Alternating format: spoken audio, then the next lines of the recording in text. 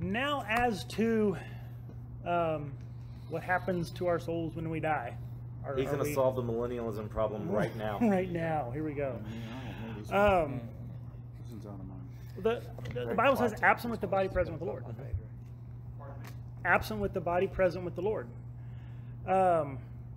So in whatever sense that existence is in the meantime, before the full resurrection, new heaven, new earth, new bodies, glorified and whatever, we are actually somewhere. Yeah. What exactly is that place called? Paradise, heaven, wherever. Different people have different ideas, but I don't think that the Bible,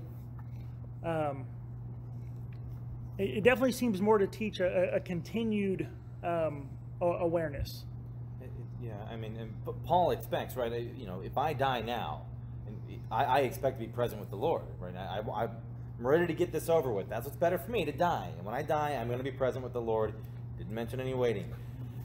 You read through Revelations and some other verses, you expect things in the nature of heaven and earth to change as history unfolds. So I'm inclined to believe you go to, I'm certain, almost certain, I suppose, that you, I guess some people interpret the have fallen asleep verse to mean you go into a deep sleep. I don't find that convincing in light of everything else. But I am almost certain you go to be with the Lord, and history and Armageddon and all of this is going to unfold, and maybe where you are exactly as it is going to come down to earth, and that's how it is, or maybe the nature of it's going to change. But I know that I'm not one of those people who believes that the end of the world will probably come in our lifetime. It could, but I think I'm going to die. The world's still going to be behind. I'm going to leave my kids behind and grandkids behind. I'm going to go to be with the Lord.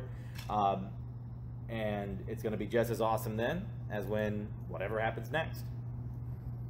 Well, the thief on the cross. Today you will be with me in paradise, right? Yeah. Yes. So. But it took him 3 days to die. I mean, so you don't lay in the ground until the judgment day or the second coming. Of course, they say you're asleep in Christ. In Christ. Well, asleep is just a euphemism of being dead. Yeah. You've gone to be with the Lord, passed on to the Lord. Right. I don't like to say dead. Now, I mean, it does seem that our, possessing of a resurrected body and all that is something that comes at a later time. And that was going to be my answer to your levels, is where I think it ultimately ends up is there's not going to be levels, because heaven and earth are going to be recreated, and they're going to be one, according to Revelation.